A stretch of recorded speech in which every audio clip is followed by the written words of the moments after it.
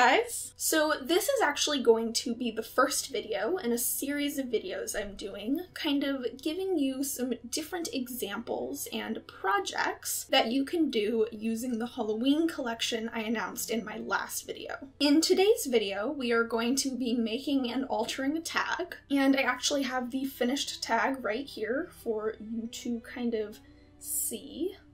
And I'm going to be giving you a step-by-step process on how I actually created that tag. As with most things on this channel, the format is quite a bit different than some of the videos I've done previously, but I hope you all enjoy regardless, and without further ado, let's get into it. So something that is fairly new to my collection of art supplies are reinforcement labels. Now, many of you are probably already familiar with these.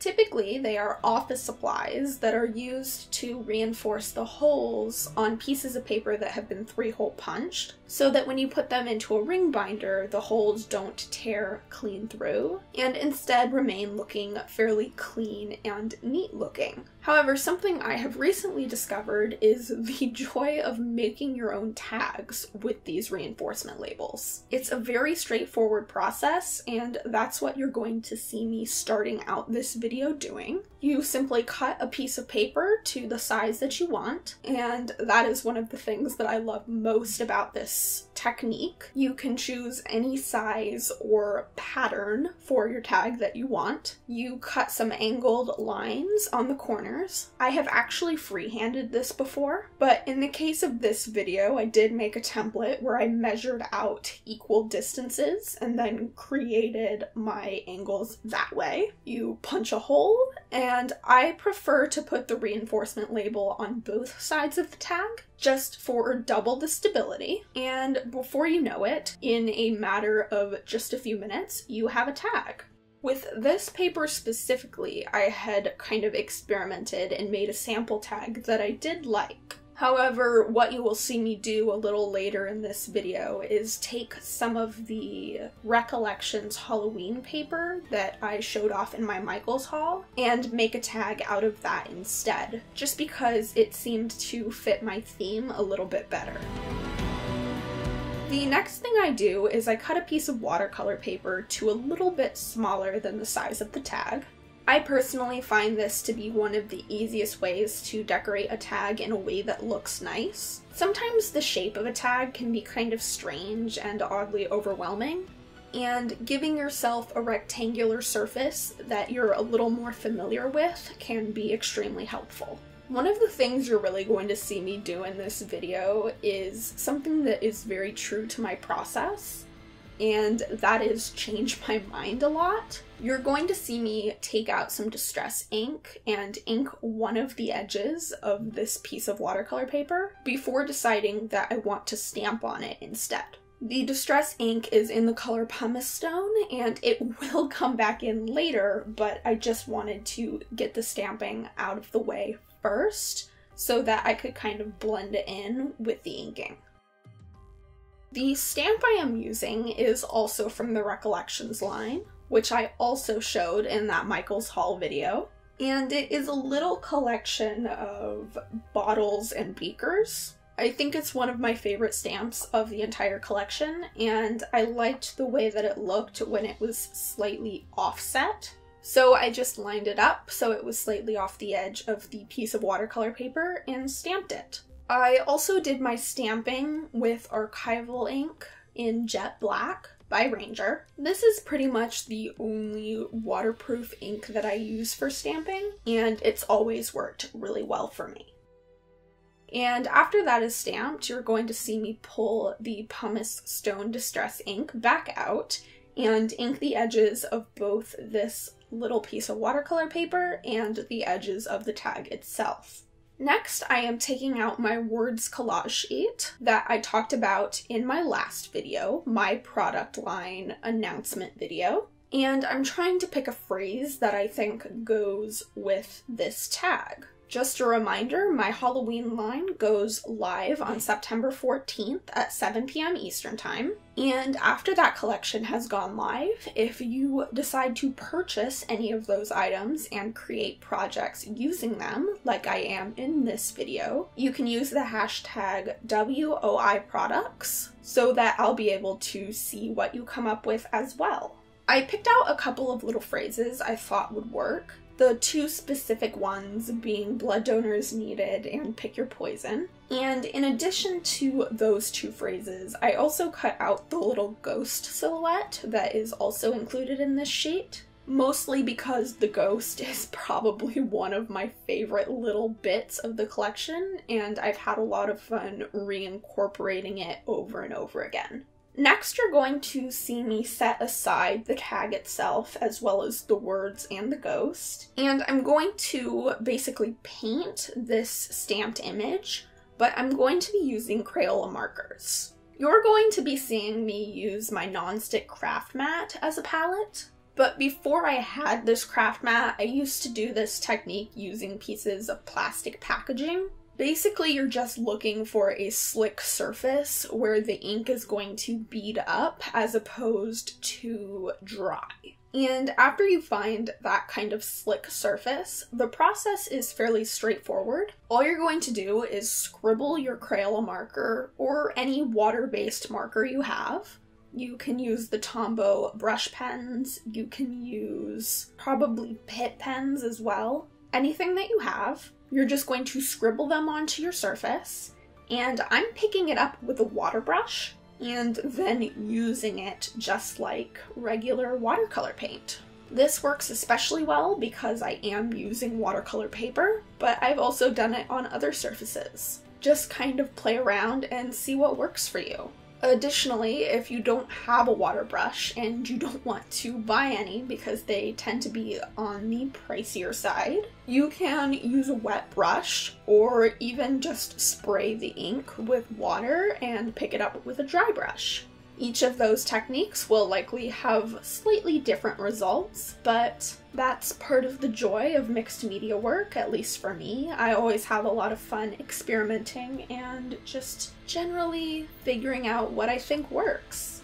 Once I'm done painting this image, that's when I really start thinking that maybe the background paper I picked wasn't necessarily the correct one for this tag. It was probably something about the way that the colors I used to paint looked in contrast to the kind of cream color. But that was when I got the idea to dig out the Recollections paper pad and see if there was something there that would do what I wanted it to. I tossed around a few different ideas. I pulled out 2 specific sheets of paper, but I ended up going with the purple stars and moons on the black background, just because I liked the way it looked in contrast to the image I had painted. After that, I followed the same technique that I outlined in the beginning of this video to make a tag out of the paper, and this is kind of where what I would call a quote-unquote mistake kind of forms, and that is because I cut my tags slightly too big, and it was a purposeful decision. I had made the choice because I thought that I wanted to show off more of that paper. It kind of felt like a shame to cover a lot of it up, but I just decided to go with it, as I tend to do with my mixed media work. I try not to let myself overthink things, and I have this kind of mindset that I can fix most things if I don't like them. And I actually do end up gluing the image to the tag, even though I felt like something wasn't quite right. I did use a glue stick. I used a Yoo-hoo, if that's how you say that. I'm not sure that I've ever heard anyone say it out loud. I used one of their glue sticks to put this down on the paper, and then I went in and picked out an embroidery floss that I wanted to use for the strings of the tag. Some of you who have been around since the beginning of this channel, since my first haul video and my second, will be glad to see that I have organized my embroidery floss, and it is not nearly the mess that it used to be. For those of you who haven't been around, I will put a picture up on the screen of how horrifying my embroidery floss collection was. So I am much happier with it now, and it's much more accessible, and I'm glad that I purchased the plastic bobbins that I did. After threading that embroidery floss through, I glued down my little ghost, and I'm trying out a few different words as well. I'm trying out a bit from one of my collage sheets where I had a little bracket, thinking that maybe that would make the words look better, and I'm basically just trying out different things.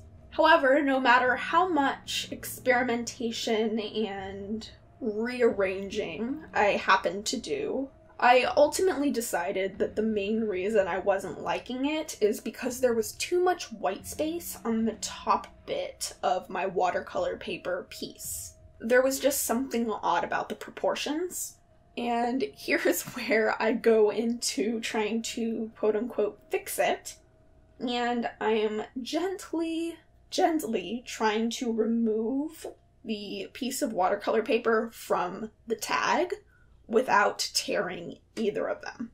The paper on the tag did tear just a little bit, but it wasn't a whole type of tear. It was simply pulling up some of the color, and I figured I was just going to glue the watercolor paper back down, so I wasn't too worried about it.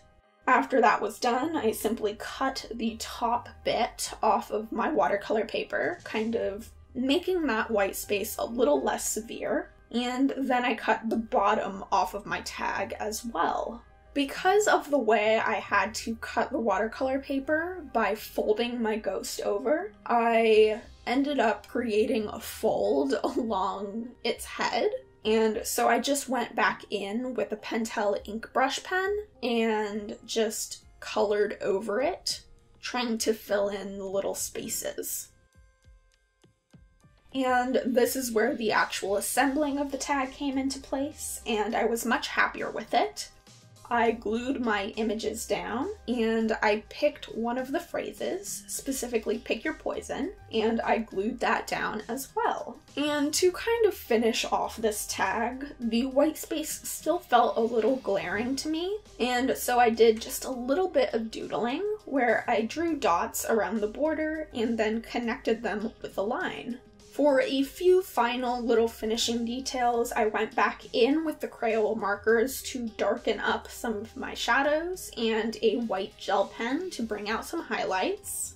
And after that was completed, I felt very happy with the way that the tag looked, and I decided to call it done. So I hope you guys enjoyed this little step-by-step tutorial type video. I don't usually go so in-depth into how I created something in my voiceover, so if you're interested in seeing more of this type of content, be sure to let me know. Thank you all so much for watching. Be sure to be on the lookout for more content featuring my product line in the very near future, and I will see you guys next time. Bye.